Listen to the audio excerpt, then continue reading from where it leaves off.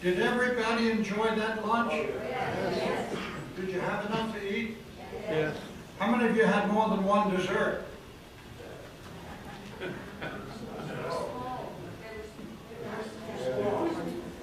No comment.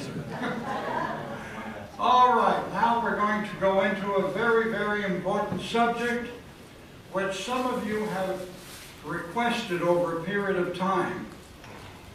And I'm so very happy for the emails and letters and other means of communication, telephone, whatever, from a number of you who have been asking questions about this very subject. And because of the fact that we're living in days of tremendous change, there are good things happening and there are not so good things happening. Are you aware of that? Yes. And some of you have requested information on the powers that are in control of the atmosphere that we breathe. And that's why I'm going to give you this lesson, including my personal experience with demons. The direct origin and mission of demons to this planet. You may say, well, what's this got to do with the inner circle? This is what it has to do with it. The more you know, the more you're able and capable of protecting yourself from every manner of evil. The more you know, the smarter you become. And I am of the opinion that no evil force has the authority to give you trouble. No evil entities, no members of the dark forces, no fallen angels who are now called demons, no little grays that have reportedly done tremendous damage to the human race throughout the world that have a right to disturb you in any way, shape, manner, or form. Now, the best way, as we learned in criminology, the best way to understand your enemy is to be able to think as they do, to discern what things they do and why they do it. Believe you me, very few ministers of the gospel, so-called, even broach this subject because of its many ramifications. They're afraid to mention the word demons or devils. There are some phases of organized religion that say there is no such thing as a devil. It's a figment of the imagination of people. Well, we're going to explode that hypothesis today, and I'm going to show you, I'm going to expose them. Is that all right with you? And in such manner, you'll be able to protect yourself and deal with the situation firsthand. All right, here we go. As you heard in the previous lesson today, 1/3 of the heavenly host of angels lost their first estate of divine perfection. Stop there for a moment. In the beginning, as I said this morning, God created the heavens and the earth. He also created Adam and Eve. Adam and Eve were so perfect that they could fly. How many of you never heard that before? They could travel through the atmosphere from point 1 to point 2 and even beyond.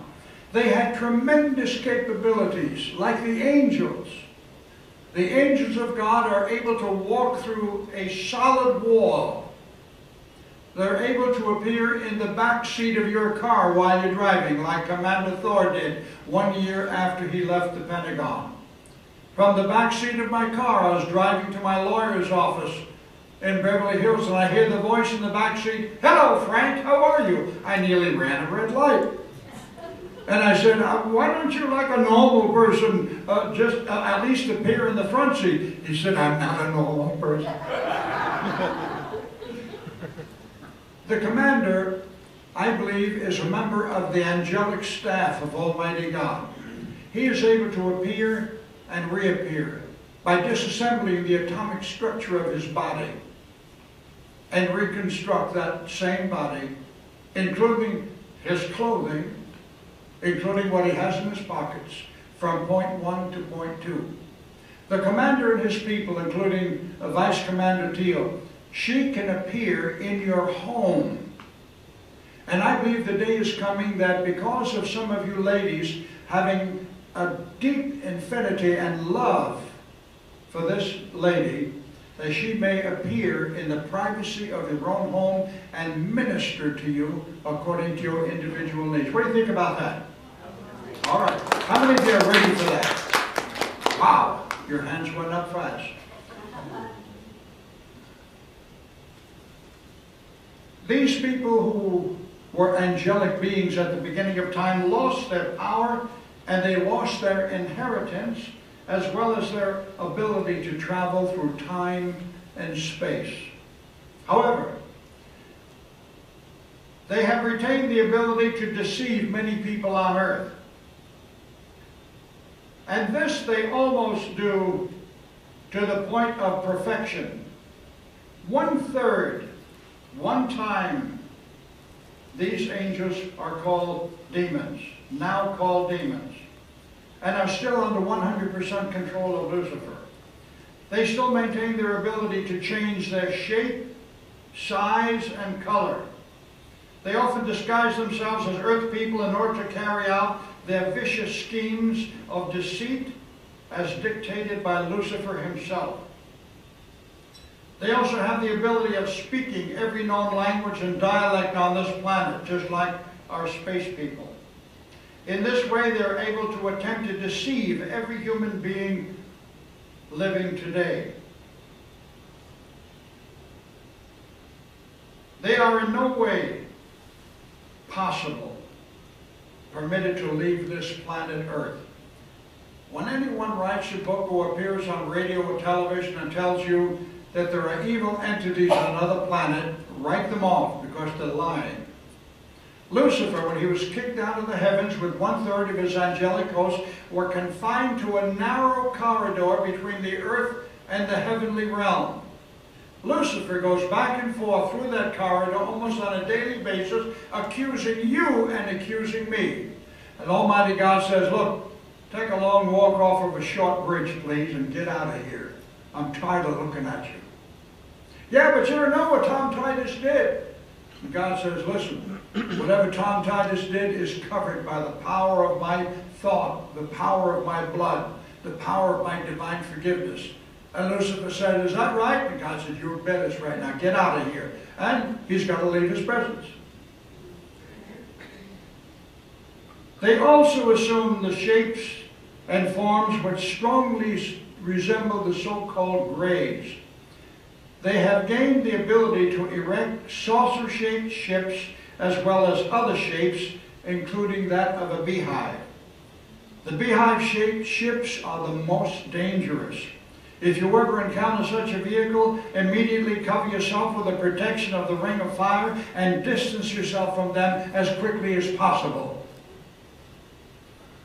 For your additional consideration, please be aware that these demons often are accompanied by an awful smell. In other words, like Vice Commander Teal said, they stink. And she's right. In brief, they stink like a garbage dump under a hot sun.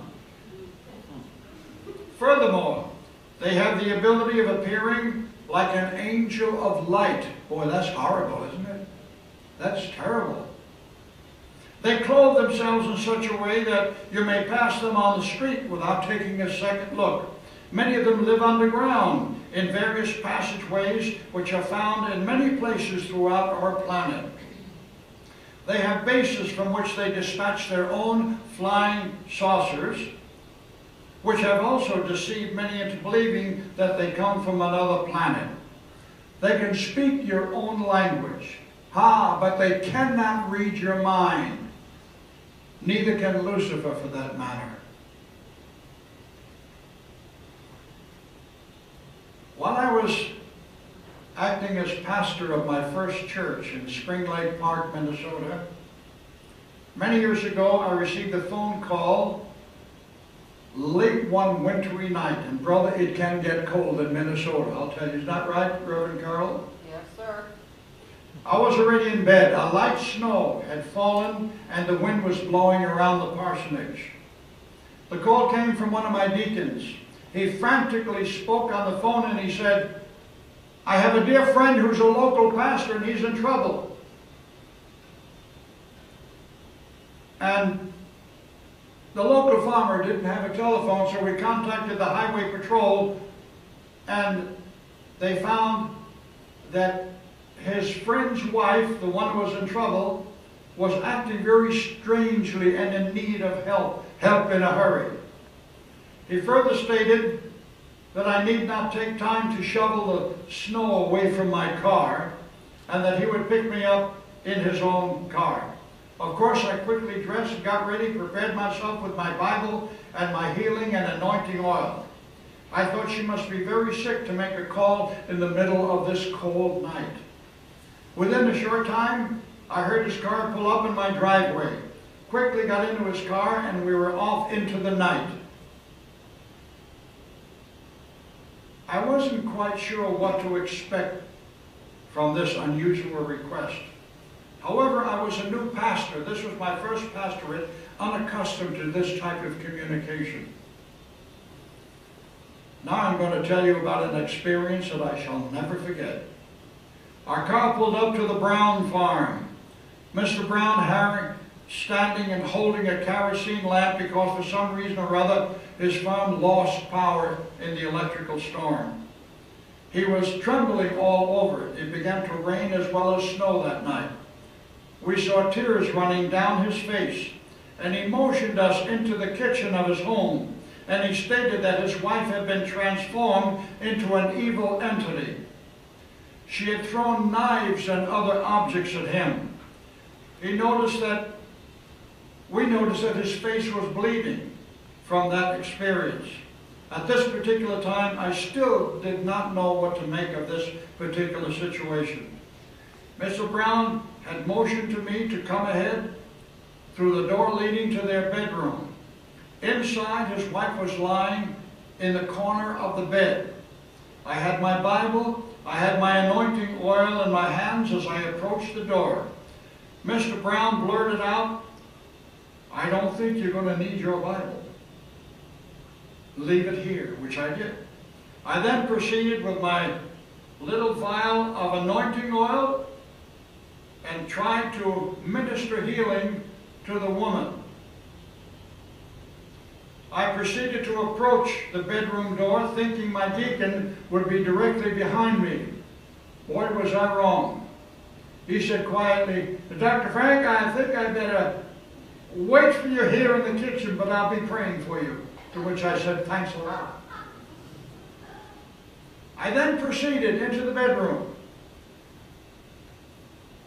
As I turned the doorknob, I never expected what greeted my eyes. In the dim light of the other lamp that was on the dresser, I saw Mrs. Brown crouched in the corner of her bed. I noticed that both the pillows, cases, along with the sheets and the blanket were ripped to shreds. Now this was a little lady, she's only about 97 pounds. And she looked at me, she stared at me, and she growled. She sounded like a wild animal. As I walked closer to her, I thought it'd be well if I anoint her on the forehead with my oil, and her eyes glowed like a wolf in the wilderness on a cold night in Minnesota. As I reached out to anoint her with oil, she shouted at me with using terrible profanity. She called me every name in the book, and then some. And she even called my name, and we'd never met before. And the voice coming from her mouth said, "Frank, I know all about you. I know why you are here. You have absolutely no right to disturb me or this woman." A deep, guttural, masculine voice. This amazed me because nothing like this ever happened to me before. And then she shouted, "What do you expect to do with that stupid oil bottle, you bastard?" Well, in Bible college, they never told you what to do in a case like this. And I had to learn the hard way. The deep masculine voice continued curse words and vile comments. obscenities. And I shouted back at the demon, and I said, in the mighty name of Jesus Christ, you evil-smelling, foul-mouthed demon, I take full authority over you, and I rebuke you in the mighty name of Jesus Christ, and I command you, and I pointed my finger at her, I command you to loose this woman and depart from her now. I no sooner got those words out of my mouth, and I felt the crack across my face with such violence that both the oil bottle and I went flying in different directions. My back hit the wall with great force and power, and without warning, the lamp on the dresser went out when I hit the wall. There I was sitting on the floor in a bedroom doing battle with a demon-possessed woman in a pitch-black room. I didn't have any instruction book to consult. Then I slowly regained my senses. I rose gingerly to my feet, and I was actually attempting to find the doorknob and get myself out of that bedroom. Do you think I can find it? No. No way. No way. Then I walked across the room a second time, still trying to find the doorknob in the dense silence and darkness of that bedroom.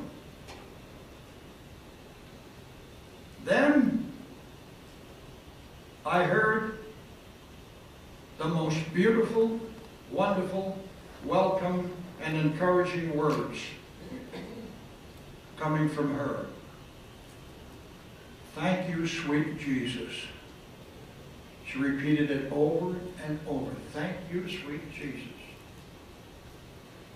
Then the bedroom door slowly opened, and both Mr. Brown and my deacon came in slowly, and Mr. Brown addressed his wife saying, "Are you all right, honey?" And he still stood there trembling. He was carrying another lighted oil lamp, which he carefully sat down on the dresser next to the one that blew out. And she said to him, "Yes, my darling, I'm feeling much better now. You better put on the coffee pot because it looks like this preacher needs a cup." I looked at the woman and noticed that she had enough presence of mind to cover herself with the shreds of sheets on that bed. Her smile was as pretty as her sweet voice. Both of them thanked me profusely, but I retorted by saying, "Let us thank our Lord God for what He has accomplished this night." I never did go back into that room to recover my oil bottle. My dear friends of the Inner Circle, this afternoon I wish to inform you that in case you have any doubt that demons are indeed very real, one must be filled with the Spirit of the Most High God in order to assist you in detecting their presence. It is therefore very imperative for you to depend upon the power of Almighty God, the ring of fire prayer, and the infilling of the Spirit of truth if you are to avoid being attacked by demons or evil spirits. At this time, I wish all of you to stand and allow me to pray a special prayer for you and for members of your family, that you will be totally covered with His divine protection at all times. Chaplain Hardy, come and stand with me, please. Reverend Carroll, come and stand with me, please.